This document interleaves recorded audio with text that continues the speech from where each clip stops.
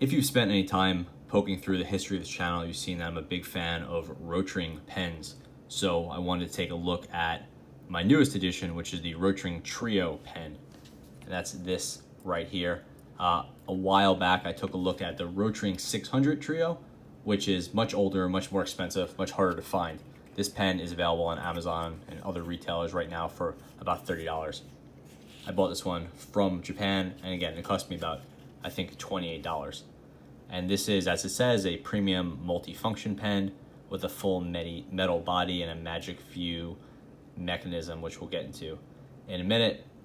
Basically, it's a three-way pen with D1 refills and a pencil. If you go back and you look at my older Rotring 600 video, you'll see that this trio is very different from that trio. That was a Rotring 600 style, so hexagonal design. This is clearly a newer, more modern design, but you know, that one you might have to buy used for $150 or $250 depending on condition. This one is available for $30, and it's functionally a very similar pen. This is also very similar to the Rotring Trio Executive Pen, which came out in like the late 90s, early 2000s, except that's chromed, and that thing sells for about $100 in good condition. Again, this is $30, and it's the same functionality. So looking at the pen, it's really hard to focus on this material, so just bear with me. We see it has basically an aluminum type feel to it. I don't know what the metal is, but it feels like it's aluminum.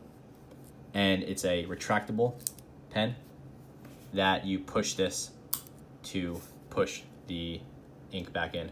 So it uses a system where it has little indicators here. So basically you could see red ink, 0.5mm pencil, black ink. This one does not have a stylus.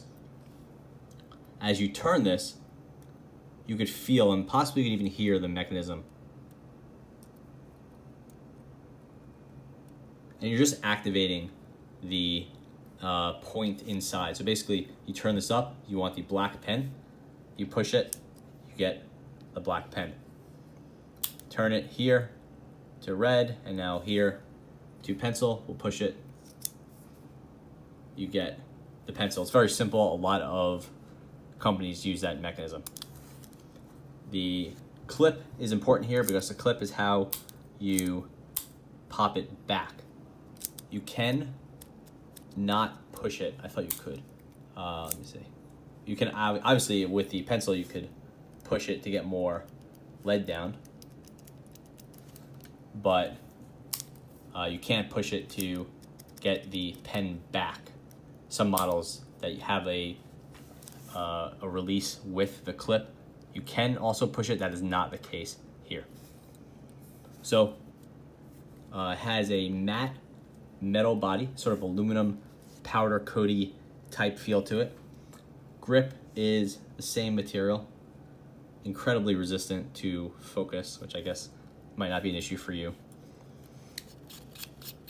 Metal on metal, so it's pretty much all metal build quality. And here we see standard D1 refills. The red one has a little red marker, which is cool. The black one doesn't. Not really sure why that is. And then you can see the way the mechanism works is it basically, as you activate it, it pushes that piece on the bottom, and that's what pushes. So red, black, pencil.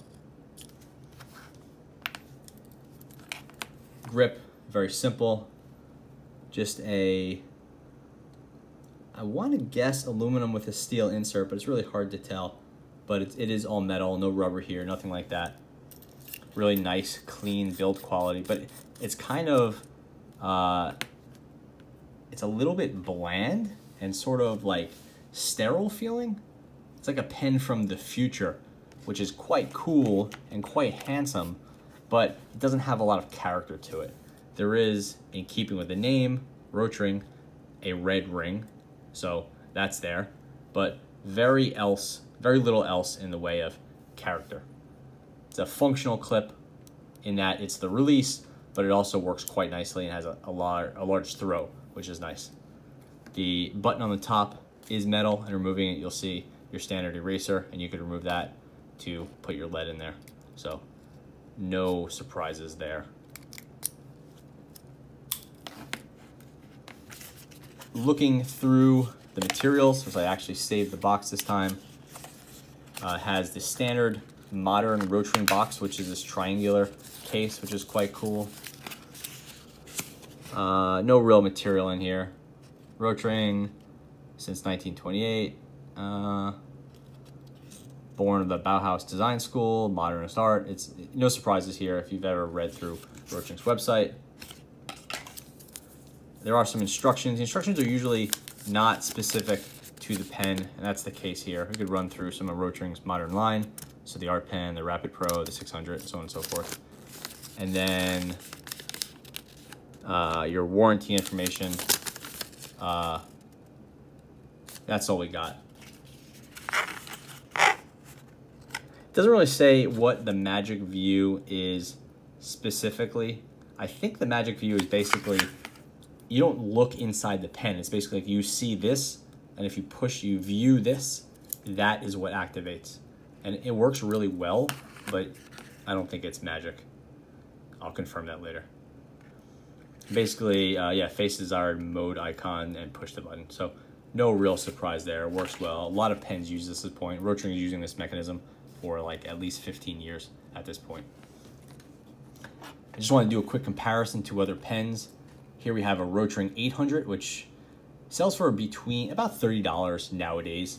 It was selling for way more, but now prices have dipped a lot, so you can get Rotring 800 for a very similar price. Obviously, it's not a multi-pen, but if you're looking to spend $30 on a Rotring, it's certainly going to come up. And that's a little bit smaller pen. I think a nicer design. Again, I think it has a lot more character than the Rotring Trio, but that's just me. And then here, if you want something more in that price, in the starting at the price in the size class, you have the Rotring Rapid Pro. And the Rapid Pro, again, is a single color ballpoint like the Rotring 600, but it's sized more in line with the Quattro and the Trio. Again, this is the Trio. I'll do the Quattro later on. Do a quick writing sample. This is the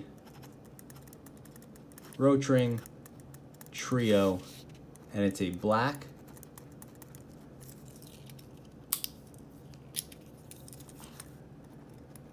red, misclicked there, it was my fault though. You have to click the pencil a little bit harder. And 0.5 millimeter multi-pen. I almost wrote multi-pencil, but it's a multi-pen. As for writing, I find the grip to be a little slippery. There's nothing on it. It's just a sort of matte aluminum type feel with no real grip. It's quite slippery. Not terrible, which is a pretty good diameter. And it's like, there's just not a lot to give you purchase to.